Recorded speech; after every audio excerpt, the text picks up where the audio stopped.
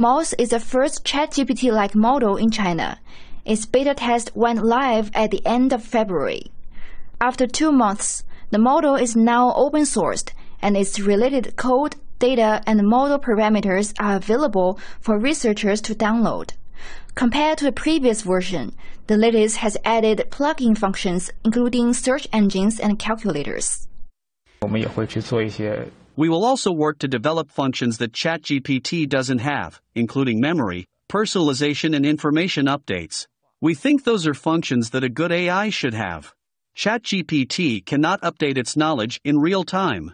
Most developers also had ChatGPT answer questions from the past 12 years of college entrance exams to see how it did. The blue part is the score in liberal arts subjects, while the red part is for science subjects. We can see from the results, ChatGPT has a better performance in liberal arts, scoring nearly 400. It scores only around 300 in science subjects. It's much easier for ChatGPT to memorize knowledge. However, it remains a challenge for it to answer questions that require higher logical reasoning. We tested the early version. Its ability should have improved after continuous iterations. Most developers say some medical, educational, and financial organizations have already contacted them for cooperation in the use of the AI bot.